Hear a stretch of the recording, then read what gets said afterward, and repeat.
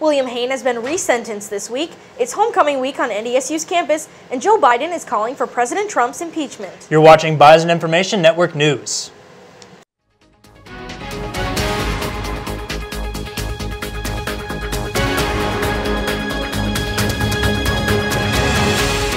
Thank you for joining us. William Hain was back at the Cass County Courthouse Monday for resentencing for his involvement in the kidnapping and murder of Savannah Graywind back in 2017. Hain was originally sentenced by a judge to life in prison back in October of 2018. But his new sentence has been reduced to only 20 years behind bars, which has been decided by the North Dakota Supreme Court. While the state's attorney's office believes Hain deserves life in prison, they respect the court's decision. It's homecoming week, Bison Nation, and a few events have been affected by the snow that's rolling in. The homecoming coronation show tonight at Festival Concert Hall will go on as planned. There will be a show with performing acts, and the 2019 Homecoming King and Queen will be crowned. The show starts at 7:30 and is free for all students.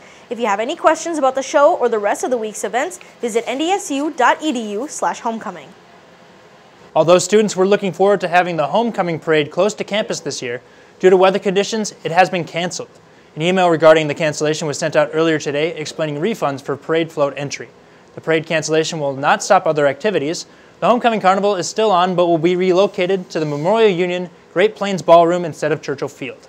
NDSU invites the community to participate in all of its remaining homecoming activities. House Democrats are preparing for a flurry of subpoenas in the face of the Trump administration's stonewalling of their impeachment investigation. For the first time, former Vice President Joe Biden called for President Trump's impeachment. CNN's Jeff Zeleny has more on Biden's announcement in Rochester, New Hampshire. To preserve our Constitution, our democracy, our basic integrity, he should be impeached. For the first time today, Joe Biden calling for the impeachment of President Trump, dropping any caveats of waiting for the outcome of the House investigation. President Trump has indicted himself by obstructing justice, refusing to comply with the congressional inquiry. He's already convicted himself. In a speech in New Hampshire, Biden joining many of his Democratic rivals in calling for Trump's removal from office, saying the president has repeatedly undermined American democracy. We see it in Trump's own words. We see it in the text from State Department officials that have been made public.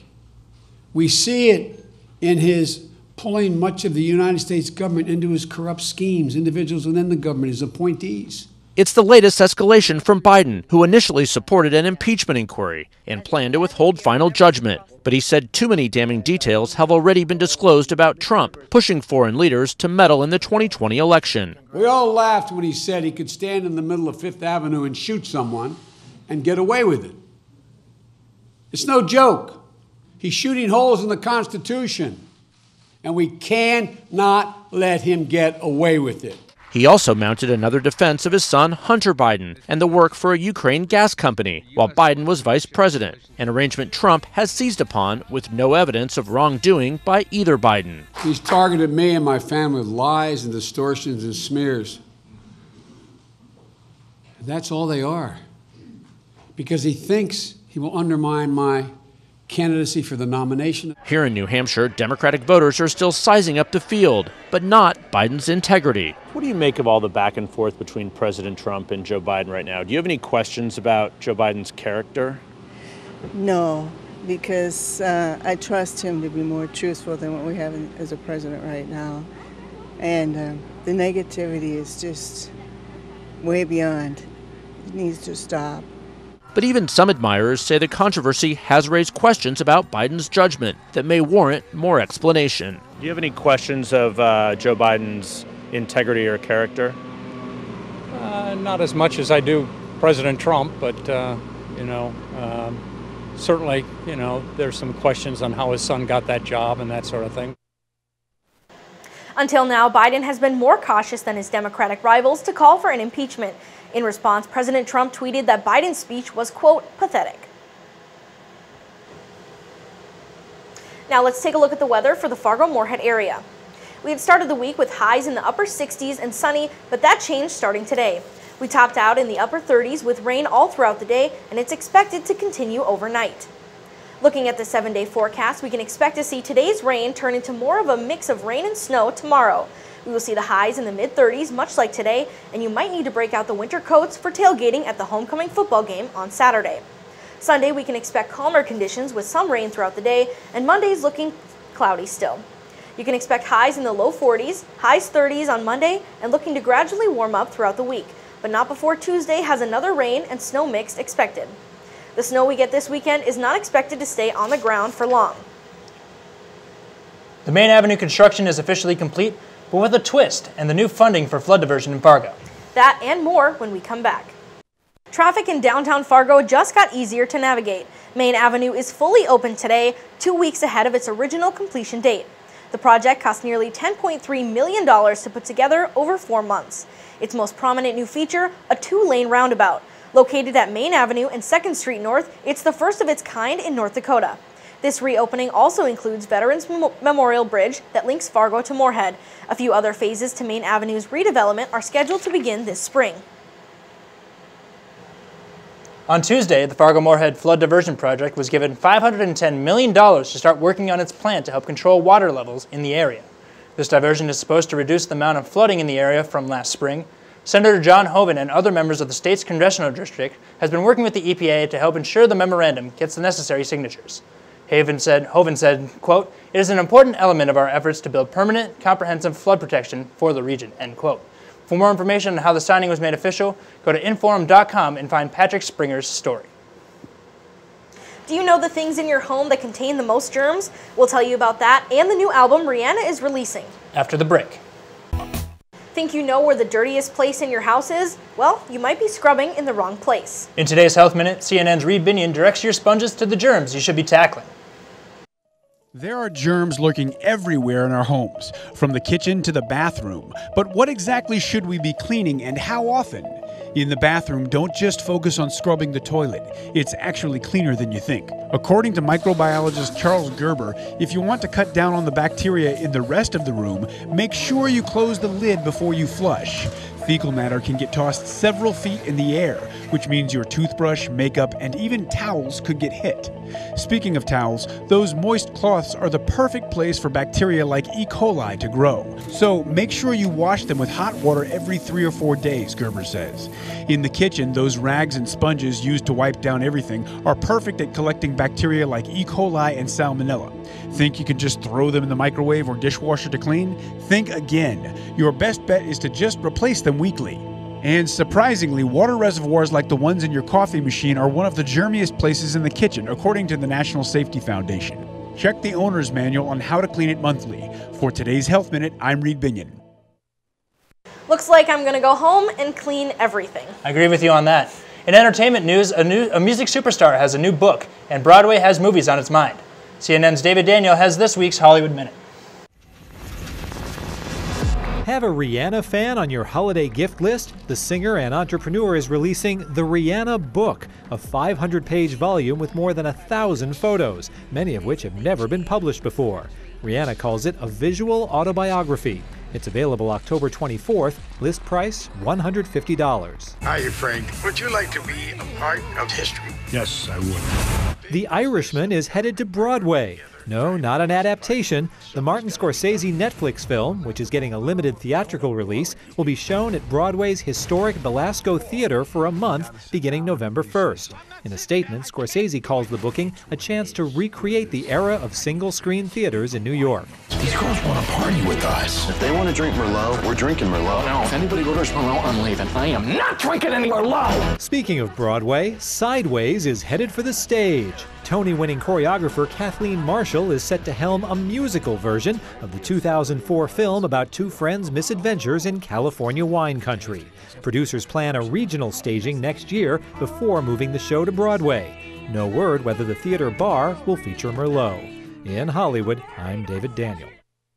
After the break, Isaac will have our sports update. What do you have for us today, Isaac? We got a couple conference openers in women's sports to get to, but first, yet another major test. Paxton football. Stick around. That's coming up. Another game, another top 10 opponent, yet still, the NDSU football team turned in a performance nothing shy of, say it with me, Routine. You're not getting another normal pun out of me this week. Anyway, here's how it happened. Picking things up first quarter, it's Ty Brooks on a handoff, and he's going to find a seam of the defense. He'll take this one all the way, 58 yards to the end zone. NDSU leads it 13-0 at this point. Later, Adam Cofield will take the ball and sprint to the outside. He'll be in from 4 yards out. Bison led 23-3 at the half. They would not let up. Third quarter we had Christian Watson takes a mid-screen. He's going to bob and weave his way 42 yards to the end zone. It's the first touchdown in his career for the Tampa native. Bison win this one big over Illinois State, 37-3 the final. It does not get much easier from here, however, as this weekend NDSU has yet another high-ranked team on the docket, Northern Iowa. That meeting with the 10th-ranked Panthers is set for Saturday, 1 o'clock at the Fargo Dome. The Bison have won 5 in a row against the Panthers since 2014. We have highlights and reaction coming next week. The NDSU volleyball team had lost each of its previous 5 decisions before last weekend. Now, after playing in the friendly confines of the Benson Bunker Fieldhouse, the Bison appear to be back on track. Friday night against Purdue Fort Wayne was the team's annual breast cancer awareness night, so NDSU got to bust out the pink jerseys and even check this out. The officials had pink whistles, a nice touch. The Bison yet again won a tight first set, but unlike the previous weekend's road trip, this time did not give up control of the game. Alexis Bachmeyer had a game-high 16 kills, Allie Mauk chipped in with 9, and Callie Hegerly had 8 to go with her 22 assists and 11 digs. NDSU took this one in straight sets. Sunday afternoon against Western Illinois went by nearly the same script, though NDSU had greater control from the start. Emily Halverson led the Bison with 9 kills, and freshman Syra Tanshin had 8. The Leathernecks could not get into a good rhythm all afternoon and were swept. NDSU is now 2-2 in the Summit League and will host South Dakota for homecoming tomorrow night, followed by a matinee against Denver on Sunday. After nearly a month away from home, the NDSU women's soccer team opened conference season at Dakota Field Sunday against South Dakota. The Bison looking excited to be back at home in front of their home fans and narrowly avoid an early scare. Here comes a big save early from Monica Polgar, the senior keeper, keeping it out. NDSU does get on the board in the 11th minute as freshman forward Lavin Douglas takes it away from the defenders and puts it in the back of the net. That's the first goal in Douglas's career. The Bison would later get a goal from Mariah Haberly and hang on to win 2-1 for hard-earned 3 points. They're now 3-1-1 at Dakota Field this season. They're in action tonight on the road against Omaha.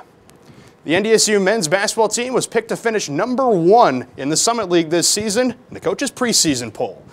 Seniors Vinny Shahid and Tyson Ward were named preseason all-conference, Shahid to the first team and Ward to the second team. NDSU finished the regular season last year 15-15 and 4th in the Summit League before ultimately reaching the round of 64 in the NCAA tournament. As for everyone else on the men's side in the Summit League, the poll has South Dakota finishing 2nd, Oral Roberts in 3rd, and Omaha rounds out the top 4. The Bison's regular season tips off November 5th at Kansas State, and the Bison women's basketball team is projected to finish 7th in the Summit League this year. They begin this season under new leadership with Jory Collins now at head coach. Their season begins November 6th. Last Friday, the Summit League made a major announcement. The conference is inviting the University of St. Thomas to go D1. St. Thomas's athletic programs are currently Division III and would need an NCAA waiver to make the transition to the Summit League within its intended 2 years. The Tommies were voted out of its current conference, the MIAC, back in May due to competitive balance reasons. This move would make St. Thomas the 2nd Division I school in Minnesota.